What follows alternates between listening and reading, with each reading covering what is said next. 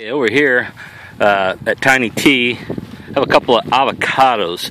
Avocados are really meant for a little bit warmer climate, although they're rated for some below freezing weathers. These two are still pretty young, so what I plan to do, we did have some freezing weather last night, and I'm hoping that it didn't kill off my plants yet. They say to protect the graft that's down below, because these are all grafted trees that produce fruit a little bit quicker.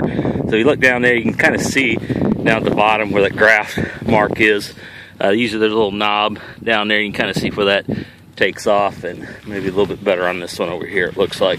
Yeah, this one's a little bit better. You can see a little bit difference there. There's kind of a knob right there, right about above that tape at the bottom. You can see that kind of nodule. That's where the graft is on these two avocados. Now, these are rated, like I said, for some colder weather, but I planted a couple of years ago, and I planted them just before the cold weather, and they did freeze off and didn't come back. So these here I planted back in the spring, so they've had almost a year's growth on them, but I'm still don't want to take a chance with them, so I'm going to cover these up if they haven't already frozen. So they still look pretty green, but plants, you know, the freeze takes a little bit longer for the killing effect does that to them, and you notice what the damage is.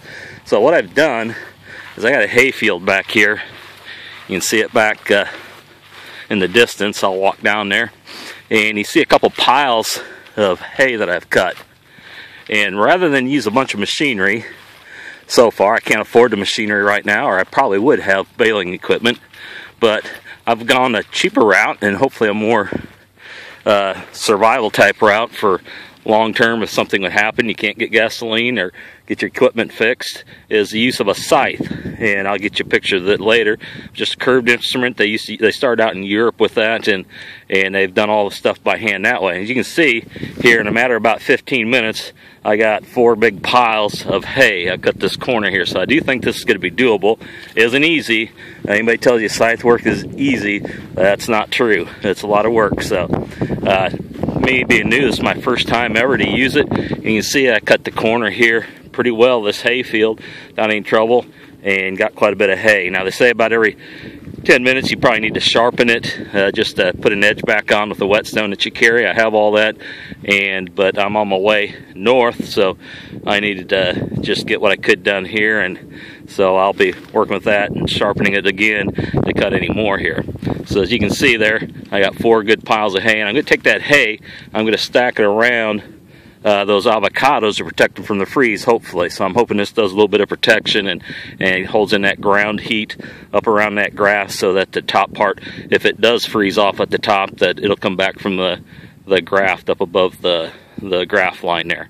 Alright, so anyway, this is what I got so far, and hopefully this will protect my avocados eventually. If these do freeze off, or if they don't, I'm going to put a mini greenhouse over those, and with plastic, and be able to control that during the winter so they don't freeze off in the future.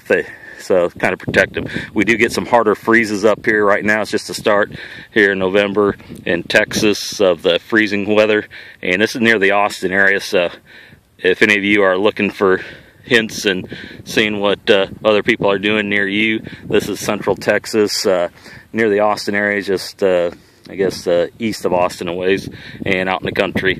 And you can see that what type of weather and what kind of soil and stuff that we have here, and maybe what works for me will work for you too.